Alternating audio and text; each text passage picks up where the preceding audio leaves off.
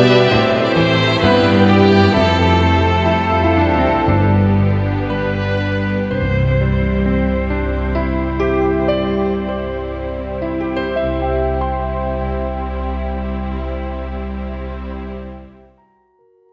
any new development, you've got to build a community.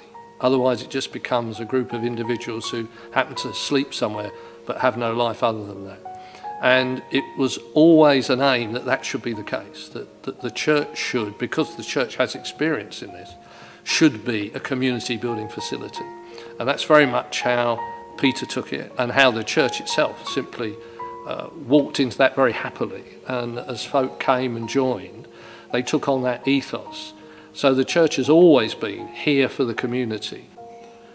The building arrived in 5 parts. It arrived in an absolute hoolie of a storm.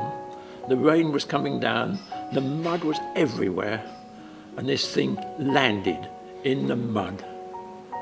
One of the people in the village said, "You ought to give the place a name." I said, "Well, it looks like the Ark to me." And so that's how it comes to be called the Ark. It was the people that built the Ark that built the community. They not only built the community, but they built the foundation of the Christian church as well, because the two went together. But I think the opportunity that new housing presents in terms of building community is fascinating, it's a privilege, it's a challenge, it's all these things. One of the things that we were about was service of this community. Ran a worship service as well, but often it was through our service of the community that really our message got heard and people thought were worth listening to. And so in many ways church in Cambourne as a significant community began with service as much as it did as with a religious service. Our image of community needs to fit with where people are at here to work out what is community and what's real and offer different ways into community and different opportunities for service. And the vision of community needs to listen to the people that are already there. Before me there were some fantastic volunteers who used to run it and carried on supporting the youth work when I was there. Cambourne Church was always fantastic at being very community focused, but I felt as youth work we needed to go that extra mile too. And that's how a lot of our work began really, was meeting young people either in school or on the streets or in more of the open access youth clubs, and then find out what their needs were and trying to meet their needs. They're just like any other young people, they just want to be engaged with, they just want to be listened to, and they just want to be loved. To have a building that we could offer them was such an opportunity just to meet and get to know people at so many different levels. And I think now looking back on that, we can really appreciate those relationships. The welcome time seemed to be shorter in the beginning of Cambourne. 1 week we'd be welcomed ourselves as new people, and a few weeks later we'd be serving coffee to new people or being asked to do the sound or the overhead projector or something like that. And for most people that is a great way of linking in and really feeling part of a community. I think what does make it really, really special is that it gives something to the community, but the volunteers get such a lot out of it. It's about the friendships and the support, the fun, the laughter. The people that take part are doing it because they want to, because they genuinely want to be here.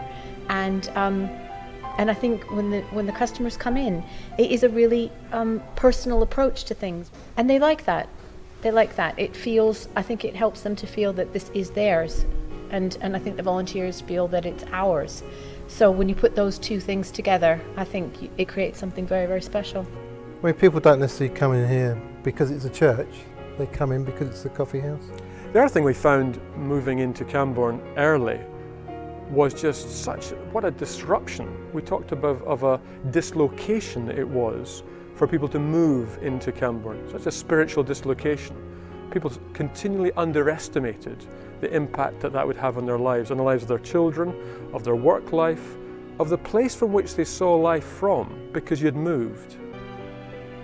Team building is fundamental to the Christian faith, I believe. It's what we're all about. I was thrilled by how multicultural a new housing development quickly becomes. And there's a richness to that, and there's a joy to be recognising that we are more than just a church of one denomination in Cambourne. We were a multi-denominational church. Part of the reason for this video is to give some background to show some of the flavour of some of the issues and life that is Cambourne now, and how things did develop.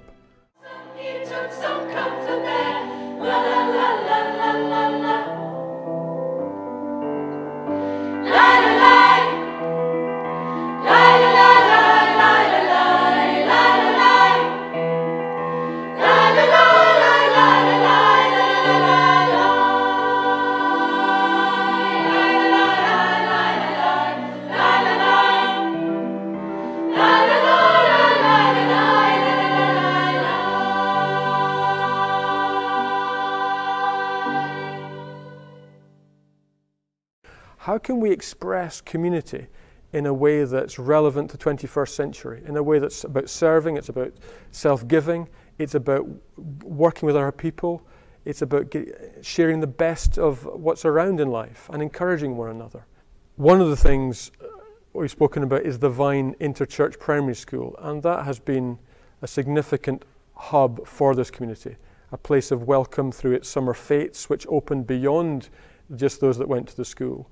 The after-school provision, the whole wraparound care, the breakfast club. Because when we set that school up, one of the visions for it was, as well as academic excellence, it was to grow spiritual awareness and for the whole child to be cared for. This is a place where humans have been before.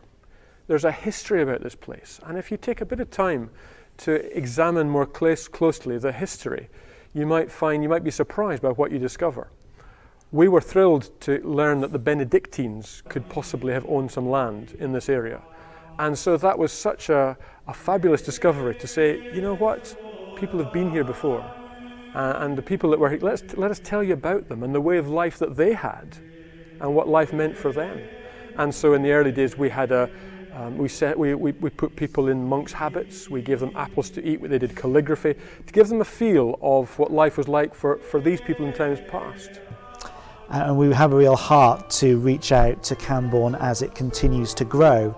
So as I look out of the window, I'm looking towards Lower Cambourne and where Cambourne West is proposed, and those new housing communities in this area, and how we might as Cambourne Church respond to them with the love of Christ. And we're very aware as we sit in this community today that there will be new families and new couples and new individuals moving into properties in Upper Cambourne, in the new developments in that part of Cambourne. So Cambourne is a growing community and it grows daily. And as more people move in with different nationalities and backgrounds and gifts, so the community becomes richer as a result. And our task, our opportunity as a church community is to think about how we are for Jesus, how we reveal Christ's presence in not just in the centre of Cambourne and in the existing villages, but in new housing communities around Cambourne as well. It's not buildings that make a community, it's the people.